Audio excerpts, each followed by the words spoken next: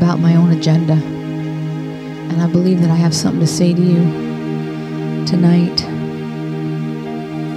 that comes from the throne room of God. Thank you, Jesus.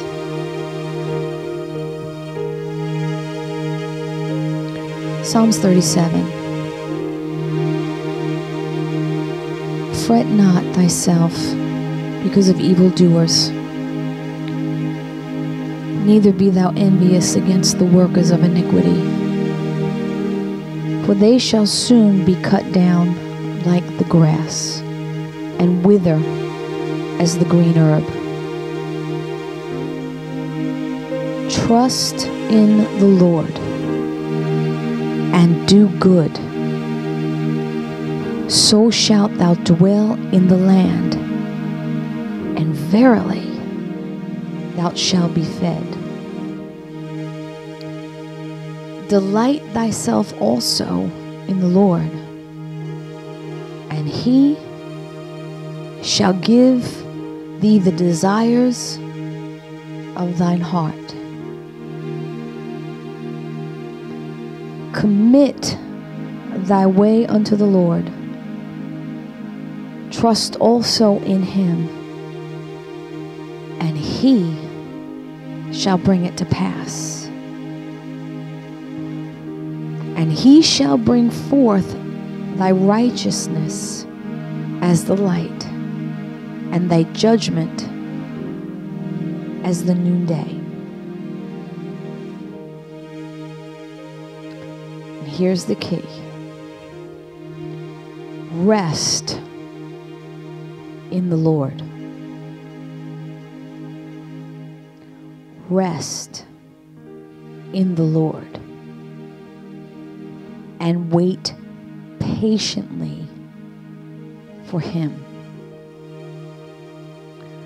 Fret not thyself because of him who prospereth in his way, because of the man who bringeth wicked devices to pass. Cease from anger and forsake wrath.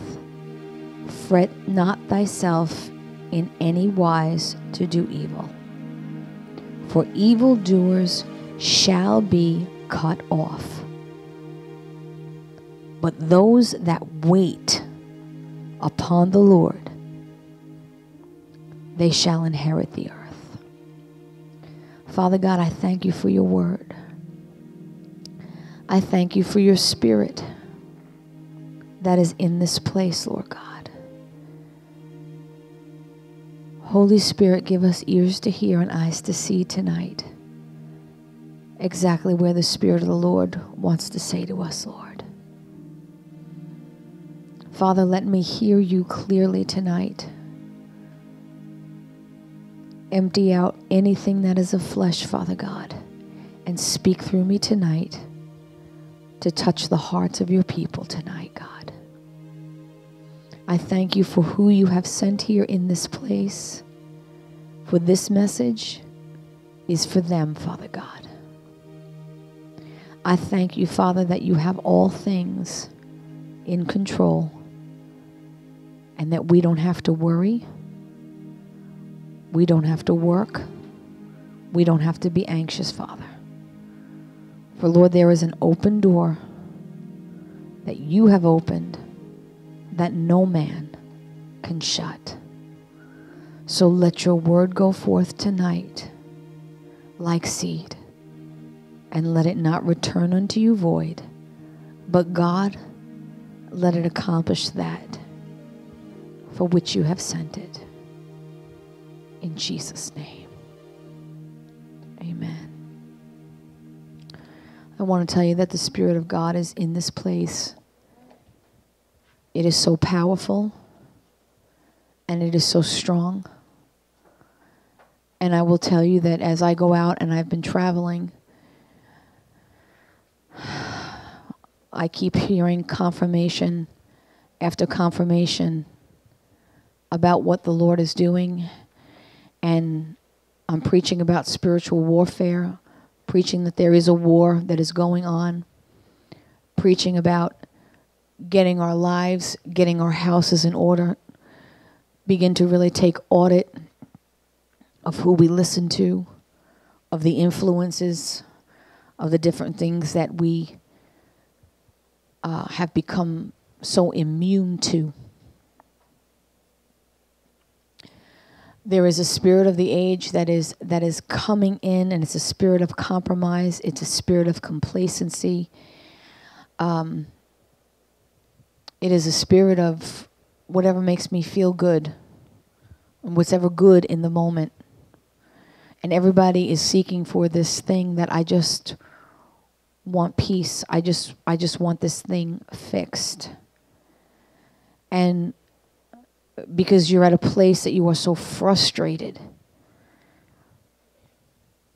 you're willing, and your spirit is open to just hear and take in what makes you feel good in the moment. We are in Matthew 24. We are in those days. And it says that even the elect will fall. It says in the last days that there'll be messages that will just tickle people's ears. And it will make you feel good. And there is a way that seems good, but at the end of it is destruction. And there's death.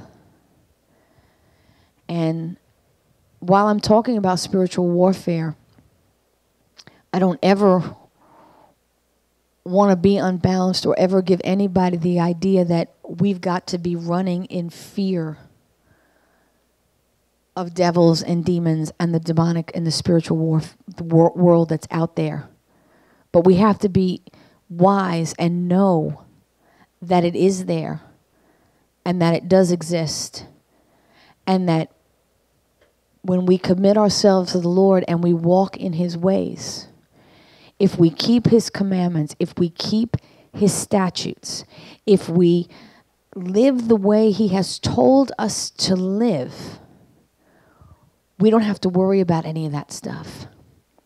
But it's when we walk in our own way, when we walk in our own agenda, and we want to, it's almost like God showed me a puzzle. And sometimes you look at two pieces of the puzzle and they look like they fit. And you so want them to fit because you can't find the other piece to fit, that you'll do what you can to force it together. Ever do a puzzle and you kind of force stuff to come together, and there's always like, it doesn't really fit. It keeps popping up. It doesn't. And I think that that's what we do in our lives. And this morning, I have to tell you, I already prepared a message because it talked about spiritual warfare. It's here. It's in my notes. And I was really kind of struggling with it. And after I got it all done and we were on our way over here, the Lord just began to speak to my spirit. And He said, I want you to tell my people to let it go. To let it go. Let the fear, let the anxiety, and let the worry go. Because what we don't understand is that God, we know that verse, that God has not given us a spirit of fear. Fear is a spirit. Fear does not come from God. He says it over and over in His word that we are not to have anxiety, that we are not to worry over things. And He's not given us that spirit of fear. Fear is a spirit. Fear is one of the most demonic things that is sent out to oppress somebody. And the way that we allow fear to come into our lives is when we read this psalm and you break down the verses. And again, this is so hot off the press that I'm getting this from God right now. He says in verse 3, He says, trust. First He tells us to fear not, fret not. Then He tells us to trust in the Lord. Then He tells us to delight ourselves in the Lord. Then he tells us to commit our way to the Lord. It's all laid out there step by step by step. Trust, delight, commit. Because when we trust him and we delight in him and we commit to him, that means that God has got everything in his hand. That we don't have to fear against anything. So what does this have to do with spiritual warfare? Because God does not call any emotion a spirit other than fear. Spirit of fear, it's a spirit. It's something that comes against you and oppresses you, paralyzes you. When you trust, if I trust God, I'm trusting him to take care of it. My children, they never ever ask me, will we have electricity tomorrow? They'll never ask me, are we going to eat tomorrow? They'll ask me, what's for dinner? But they'll never ask me, will I eat? Will the lights be on? Will I have somewhere to live? They never have to worry about that stuff because they trust. And if we trusted in God that way, that when Jesus said, you don't have to worry about, the birds, they don't worry. Nature doesn't worry. Animals don't worry. They trust. And yet, God tells us, Jesus tells us, that we're not to worry about all this stuff. Because if he's already made a way for them, and how much more because he loves each and every one of us, how much more will he do for us? So if I'm trusting him, it takes pressure off. See, many people that are here, and I really believe that you're here for a specific reason and you need to hear this message. You are shouldering burdens and carrying burdens that you were not meant to carry. And this is part of the problem of why you are trapped and why you are stuck.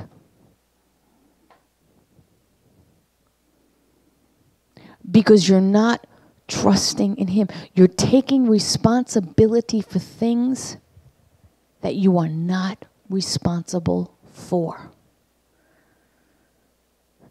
Maybe your parents put responsibility on you. Maybe because of your situation in life, you might have had responsibility thrust on you. But he, God, is the source of all your resources. He is the one who is responsible that if you are sick, God will heal you. See, some people have a spirit of infirmity coming at them. And what's happening, and this is where, with all the teaching that I do, because in a lot of my teaching, it's all about, you need to do your homework. You need to ask yourself the questions. You need to be looking at stuff. And we've got to look at stuff, and we've got to understand different issues.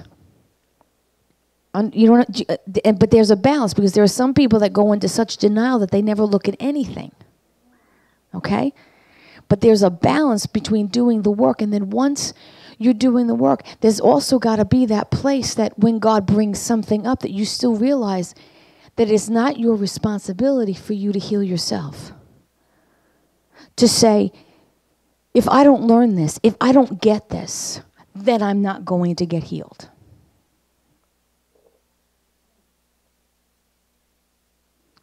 What God is saying to me is, you're working too hard. You're working too hard. You're thinking that I'm going to give you the answer and then you make the answer happen. Does that make sense? It's like a surgeon who says to you, it's like when the surgeon came to me and said, you've got precancerous cells, and here are your options. I knew I needed a double mastectomy, but I couldn't do the surgery myself. I had to have somebody do the surgery. I just needed to be aware of what the problem was. But the surgeon had to do the work. God brings, and the Holy Spirit brings revelation into your life to show you where the problem is. And then once he shows you where the problem is, then he says, okay, now you know what the problem is. Now give me that problem. Your only responsibility is to give your issue to God. Not to shoulder it and not to figure it out. But to trust him and work with him, that when he shows you something, God, okay, here it is. Now I trust you with that thing. The next thing he says is delight yourself in the Lord. Trust in the Lord and do good. It means trust in the Lord and do his will. And thou shalt dwell in the land, and thou shalt be fed. So if you trust God, God is going to provide. He's going to take care of you. But then he says, delight thyself also in the Lord, and he shall give thee the desires of thy heart. Now, my children, they trust me that tomorrow when they wake up, they've got a house. They got a roof over their head. There's heat. There's clothing. There's not just breakfast, but there's lunch and there's dinner, and then there's all kinds of snacks. And they can delight in the fact, they can delight in their parents knowing, I've got good parents. Because I trusted them, and now I can just sit back and I can delight in that. I can trust in that. I can enjoy that fact and know that because I trust him, the burden is off of me. See, a lot of times depression comes on us and comes at us because if you're shouldering stuff that you can't handle. I mean, how happy are you? I mean, you might be able to carry a 5-pound bag of potatoes, maybe even a 10-pound. Somebody here might even be able to handle 100 pounds. But if I kept adding pound after pound after pound, everybody's got a limit. And what's happening is when you're taking responsibility, you're just putting more and more and more on yourself. And if you're walking around with that kind of weight and burden on you, how can you delight yourself in anything? How can you find joy? How can you find peace when you are so burdened? Jesus never said that things weren't going to come against you. You know, faith does not block you from stuff happening. Faith carries you through the things that happen. Faith is a weapon. Because I can either believe the report of the enemy or I can believe the report of the Lord. I've got faith in the word of the Lord.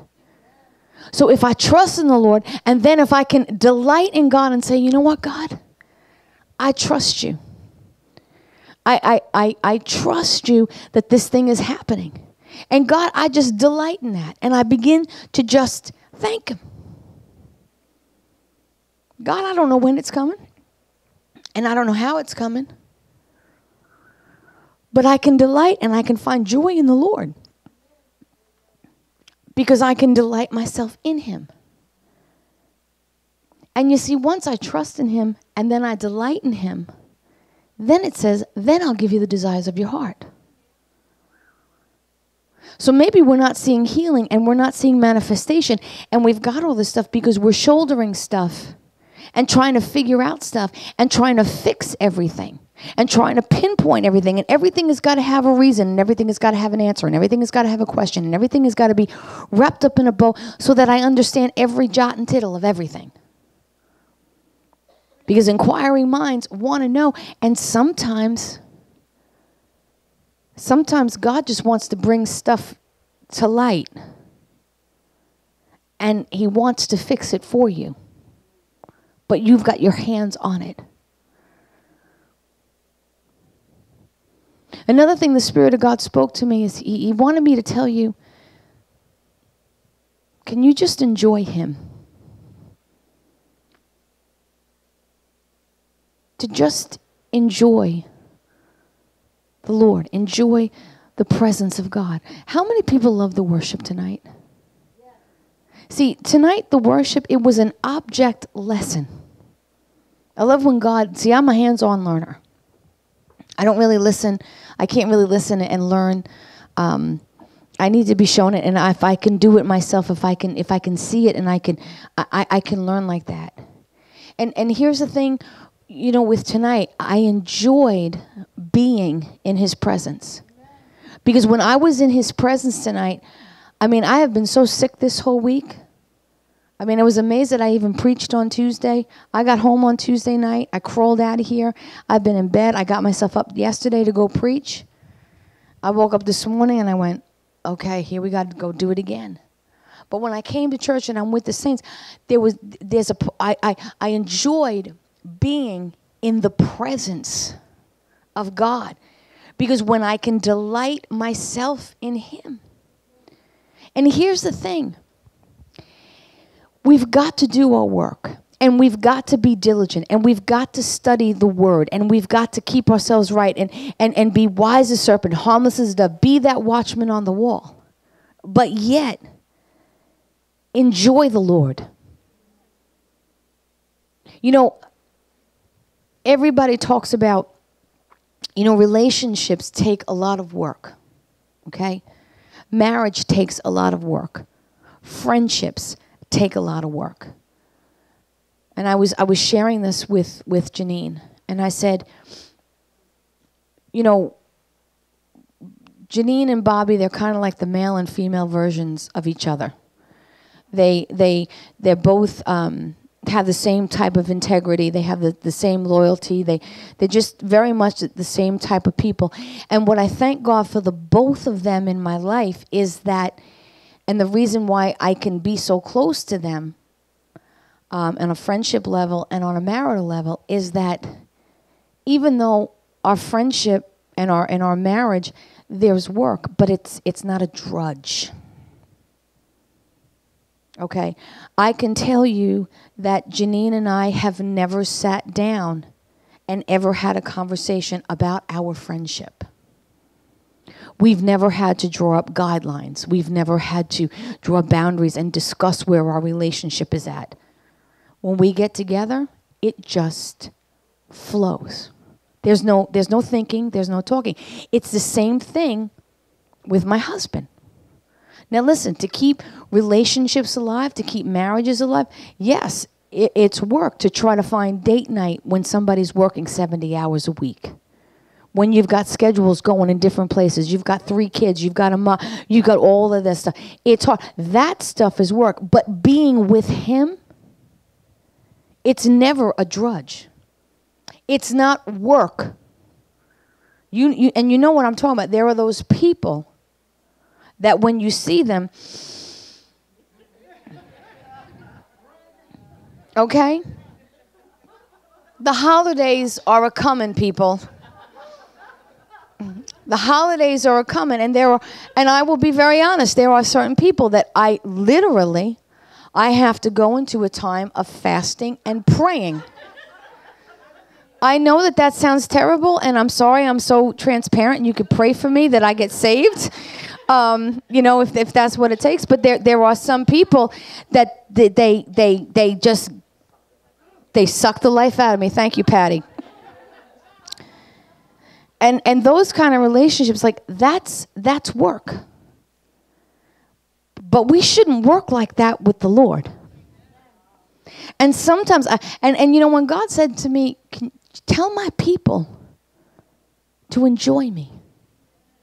Enjoy the Lord. That's what he means by delight yourself in the Lord. That studying the Word of God is not a chore. Now, listen, I understand that some people, and I'm one of them, have had reading disabilities, and sometimes, you know, reading, it's difficult to do. So listen, get the CDs of the teaching. Find a way that you learn, but spend time with God. And it shouldn't be, well, God doesn't want me to do this, and I can't do that, and all of these different things. And or when we're talking about spiritual warfare, to put you in such a state that everything is a demon, or I can't watch this, and I can't. God is not about the don'ts as much as he is about doing the do's. And there's so much in God's word to do that if you spend all the time doing the do's, you don't have time to do the don'ts. Why? Because the do's, it brings you into his presence. And when you're at a place to be able to approach God, he says, listen, because the veil was made rent, he says, you're allowed to boldly come. You know, in the Old Testament, there was a time that you had one day a year, and you couldn't even go behind that curtain. The high priest had to go. But now, because Jesus died on the cross and that veil was made rent, he said, you can come into Daddy anytime you want. You don't have to worry about those things. And talking to God and prayer, okay? Listen, we pray when we're praying to God, you know, the Bible says it's not that we don't pray, that we pray amiss. But that doesn't mean that when you get into your prayer closet, you turn into somebody else. Don't talk King James to God if that's not how you talk. I read King James because when I got ordained, this was the book, and there's just certain things about the King James when you're studying it that it gives you, you know, just different kinds of words that I pull stuff out of. But when I'm talking to God, I'm not talking in these and thines and don'ts and thuses and you know, when I talk to God, I talk to him personally because I don't send my representative in. And when you delight yourself, you know, when my children have a problem, they're not afraid. They're not afraid to come to me. There are some conversations they might not want to have. But really, I mean, for the most part, even if it's a difficult conversation, my children don't have a problem coming to me. Sometimes they don't want to come. They don't want to admit. But you know, Sammy's famous. Her famous line around the house, Mom, I have a question. I have a question. And you know what? It doesn't matter when that question comes up. If it's before school, after school, even during school, I'll get text. I have a question. Because as a child, she can delight in the fact that because I trust my mom and dad, I know that they're always there. And there's a joy that comes with that. And she enjoys that relationship. And it should be no different than with God our Father. And listen, when you come to God and you come to him as you are, it's okay if you don't speak proper English. Jesus speaks every language. He wired you. He understands. Okay? Even if you say something that doesn't sound right and somebody might get offended, like God knows you. He knows what you mean. God knows what you mean. And thank God for that. I wouldn't be standing here if I didn't have that kind of relationship with God. And God wants you to enjoy him. Your relationship with the Lord and growing as a Christian should not be a chore. It should be a joy. It should be a joy. That you don't have to, oh God, I got to figure this out. And God, we're working together and you're showing me this. And if I do this and I do that, stop putting works into everything and just be. Allow God to show you the things that he needs to show you. But then trust in him that, okay, God, you're showing me this. And you know that I can't save myself. I can't heal myself. I can't fix myself. I can't change my own mind. So God, I need you to help me. And then allow him to touch you. Because sometimes, I love that saying, from analysis to paralysis. That sometimes we can just always think something and analyze something and think about it and work and work and work. Your brain is never shutting off. It's never shutting off. Why? Because the third thing that he said, commit thy way unto the Lord. Trust, and he reminds us, trust also in him, and he shall bring it to pass. So if I commit my way to the Lord, and I'm trusting in him, and I'm delighting in him, again, trust me with it, and don't be afraid. And don't look at whatever else somebody is getting or what they're not getting or they're not doing, because it will drive you nuts that when you are really trying to straighten out and you're really trying to follow God, that you're going to see somebody that is not living right, causing all that trouble and doing this, and yet they seem to be being blessed. Listen, don't look at that, because I will tell you that that's another part of spiritual warfare. Because the enemy is always going to be parading. Because, and here's the thing, God will allow those people. See, this is how God works and how there could be the same thing, and how God works it and how the devil works it. Because you could be praying for something, and somebody who is not living right, or is not, doing the right thing, has got what you want. God will allow that to be paraded in front of you, because he wants you to see, will you celebrate and not hate? Can you rejoice? Because if you can't celebrate somebody else's happiness, he's going to bench you. Because jealousy has no place in a Christian's life. But now Satan will do that. And while God's saying, can you celebrate? Satan is saying, how can you celebrate? Where is God? Look at you. You've been so faithful. You've been serving, and you've been giving, and you've been living right and doing right. And look, and they're getting this and they're getting that and all of this other stuff. But you see, when you can learn how to trust, how to delight, and how to commit, what God is doing spiritually there is he's teaching you how to put spiritual blinders on your eyes. That all you can do is be focused on him. Because when we start looking at that stuff, it will trip us up. God wants our focus. If I had to sum up one word of what God is doing in this day and in this hour, he's saying focus. Focus on me. Focus on what I'm doing in your life. What applies to you. Stop and listen. This is something that God had to do in my own life. Had to stop worrying about different stuff, because you know what? It was nothing but distractions. Foolishness, drama, and all that is nothing but distractions from the enemy. So he says, if you trust, you commit. Trust, delight, and commit. He says, I will bring this thing to pass. And then the last thing that he tells you to do, he says, rest. Just rest. I could tell that the presence of the Lord was here.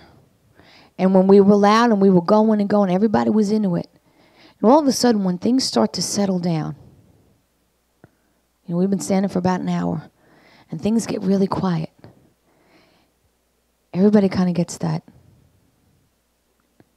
It's kind of, what do we do now? It's really quiet. Because silence sometimes is uncomfortable. It's uncomfortable. I was out in a restaurant one day, and I was just watching. Everybody was sitting around, you know. Everybody was talking and stuff like that. And I saw this married couple. I assume that they were married, you know, a man and a woman. They were older. And they were eating, and they were just sitting, and they weren't talking. And I thought, isn't that strange? Why do people do that? Why are they talking? And I realized something. I do that in my own marriage. And it frustrates me. Because Bobby works a lot. And when we get alone, the man is not a man of many words. And sometimes we'll be sitting there, and we're finally alone. The kids are not there, and there's nothing going on. And there's a quietness there. And sometimes I get a little like, talk to me. You know, I talk to me. I want to hear what's going on in that mind. And yet, you know what God said to me about it? He says, what's wrong with just resting and enjoying? He said, because that's what you do in my presence. That sometimes when we come into God, because we're so desperate, and we so want to hear, and we want this and we want that, and we want God to move, and we want that sky to open up and that dove to come down and the burning bush, and we want all of that. And I understand it, because listen, you know, like sometimes, you know, your prayer life gets to be like, speak, Lord, now. I need an answer now. I'm frustrated. I'm sick. I got this going on. I got that going on. I need an answer now. And God just sometimes just wants to bask in your presence. And he wants you to bask in his presence. Because here's the thing. Whenever God is present, whether he speaks or not, he moves. He moves. That's why, you know, like growing up in church, you know, things can become a pattern and a tradition. And I would see how, you know, we start off with a couple fast songs, then we go into some worship, and then we get into that deep worship. And then whenever it was silent, there were some people, sometimes it was God, and sometimes it was just that there were people that, okay, it's quiet, now's my time, I could prophesy. And you always knew when it was them and it wasn't God, okay? But because of that awkward silence and not being able to understand that sometimes I just need to rest in the Lord. I just need to rest. I need to be able to trust him. That what I've committed to him, that I can delight in the fact that he's doing it. And then I can just rest and know that he has all things in his hands. Because he says, everything that I've promised you, he says it in here. He says, I will bring it to pass. Rest in the Lord and wait patiently. And fret not thyself because of him who prospereth. Stop looking. Stop looking to the right and to the left and just focus on him. That when he has revealed some of those issues, sometimes we say, I don't know what to do with this. God showed me this. I don't know what to do with this. Trust him that what he told you was right. Commit it to him. Commit it to him. You know, Alicia, when I spoke to you tonight, it was so clear. You were standing in front of an open door. And you kept looking at it and saying, but it's shut. It's shut. And it wasn't shut. There was just something blocking it. But you've got to know that what he said to you He said it. He's bringing it to pass. It's not your responsibility to bring it to pass. You just keep doing what you're doing. You keep praying. You keep fasting. Every day that you're going through something. If it's your health, if it's your finances, if it's your marriage, if it's a relationship, if it's work related, whatever you've got going on. Every day, God, I've got this sickness going on. I'm just giving it to you. I'm trusting you that this thing is going. I'm committing it to you. The Bible says that God is able to keep that which we commit to him. So that means that which we commit. If we commit it, he keeps it.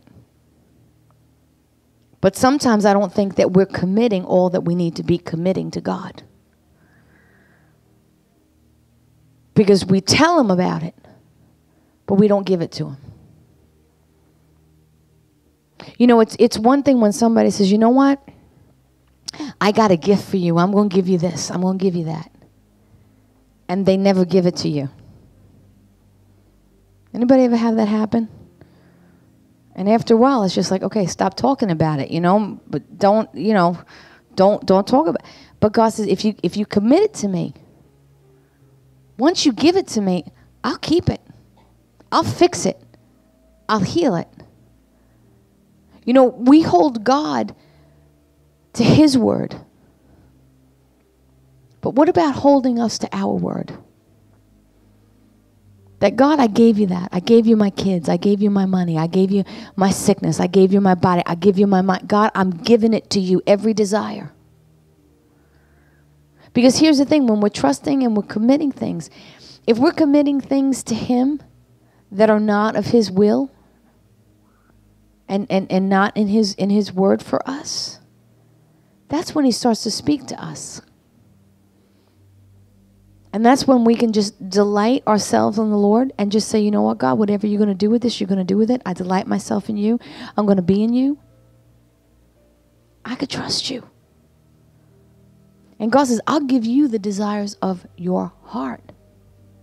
See, God is for you. He is not against you. God wants you. He wants you to be blessed. God is on your side. God has set everything in order for you.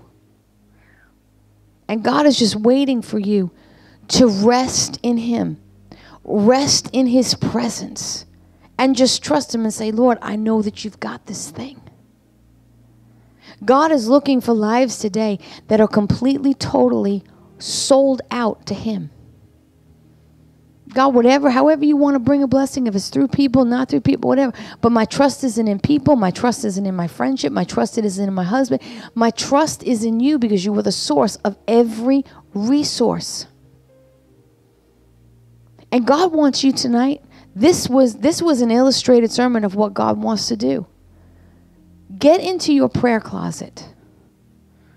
And this is your assignment, and this is something that is very, very important, and I want everybody to do it. You need to have a place where you go and pray. If your house is cluttered and you don't have a lot of room to spread out, and listen, it doesn't have to be a beautiful place. It doesn't have to be a big and spacious place. But it's wherever you can find. If you don't even have a place in your house, it's at a park or it's in your car, it's at the beach, wherever it is. You find that place and you make that your dedicated spot where you speak to the Lord. And that's where when you go to that place and you meet with God. And when you meet with God, and this is something that God is really showing me, don't run in and run out. Okay? I can't have a good relationship with my husband if I don't spend time with him. I will never get to know him. There will be no intimacy there. There will be no relationship there if I don't get alone with him, if I don't spend time. And that part of a relationship, it takes work. It takes creativity. It takes borders and boundaries where sometimes you got to tell everybody, you can wait, but I got to do this. Not worried about your feelings or anything. I got to do what I got to do to protect what's mine. And we've got to do that with the Lord. You know, sometimes we misplace our priorities and we get so worried about people and our relationships with people that we forget that if my relationship with God is right and everything with Him is in alignment, everything else is going to trickle down and flow. God has got to be first. So you go find that place wherever it is and you meet with God every day. Schedule that appointment with Him. And when you go into your closet, don't just pray, wait a minute, and then get out. Learn how to bask in His presence. And if you can't really start there, everybody today's got some kind of phone or an iPod or something that you could put earplugs in. You know, if you can't find that time alone with God, then when you go to sleep at night, put that worship music in. Put that soft, sweet worship music in. And just let the praises go up. And turn your brain off. Turn your brain off. You ever have somebody who tries so hard to get on your good side? Okay, we're going to talk about this in later weeks, I could tell. But you know, they got to compliment you all the time. They got to grease you. They got to, you know what I'm talking about. Okay. Your relationship with God shouldn't be like that. Because you don't have to grease God. You don't have to suck up to God. You just have to come to God. And just come to Him as you are, because God, for lack of a better word, He is dying to spend time with you. He longs for it. He longs to spend time. If you're worried about nobody wants to be with me, nobody wants to listen to me, and I don't have any friends, listen, you have a friend who sticks closer than a brother, and I can guarantee you that being in His presence is going to do so much more for you than being in anybody else's presence. Because I don't know about you, but tonight being in the presence of God like that was surgery. That was surgery. That was enough gas and fuel and a touch from God that's going to keep me going. But it's just a taste. Because now being in that presence, I want to go home and I want to go right back there. And that's the wonderful thing about God. You don't have to wait till the saints get all together. God wants you. He wants that time alone with you. Because you're important to God. And sometimes, you know, we make places and we make openings for people because we want them to feel like they're important. And they need to feel important. God needs to be important in your life. God needs to be a priority in your life. God is not needy. God is God and all by Himself.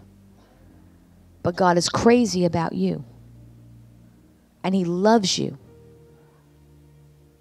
just the way you are. And He wants to heal you. He wants to touch you. He wants to manifest Himself to you. But God is calling us in this time and in this place. Draw close to me, and I'll draw close to you. And that was the word of the Lord. Amen. Amen. Okay, we're going to get ready to take our offering. Kathy's going to be by. This offering is split between a little bit of Heaven Ministries and Karen Orlando Ministries so that we can keep going and growing.